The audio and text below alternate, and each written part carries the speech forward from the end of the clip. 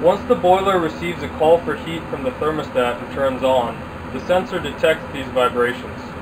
These slow flashing light signals indicate that the sensor is in learning mode and is adapting to this particular boiler for the first time. Once learning mode is over, the slow flashing stops and the light will remain constantly on, indicating that the sensor has detected that the boiler is on.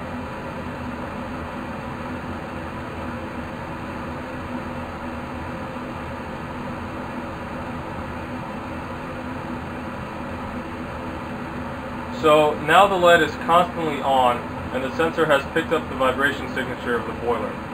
If we were to turn the boiler off, there will be a 3-second delay between the time when the flame on the boiler stops and that the light turns off.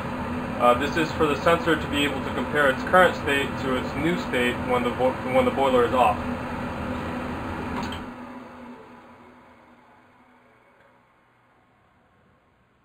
So now the LED is off. These short blinking signals indicate that the Wi-Fi radio connection is established and active. Now, if we were to turn the boiler on again, there will be a 3-second lag between when the flame comes on and the sensor light comes on. The induction air fan is now on.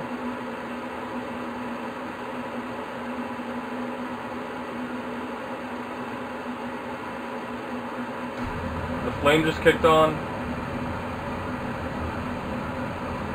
And now the light is on after a 3-second delay. And now if we were to turn it off, you would see another 3-second lag. The before and after lag times cancel each other out, and then we're left with a total time that the flame was on for.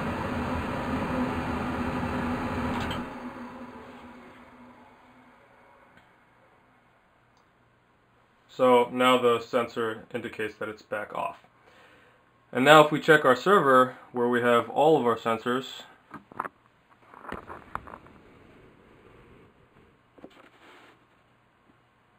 you can see that for this particular one, the serial number is 256. Its last communication with the server was 15 seconds ago. The radio communication state is currently good for the Wi-Fi. The boiler is right now off, meaning that the flame is not on. The last cycle was 31 seconds ago, and during that cycle the boiler was on for 23 seconds and off for 34 seconds. This is the information that gets combined with the specifications of your boiler, which is inputted for each particular one when the sensor gets set up. And this tells us the capacity of the nozzle and how much fuel it burns per hour of operation. All of this gets processed and sent to the smartphone interface that's shown in the main video.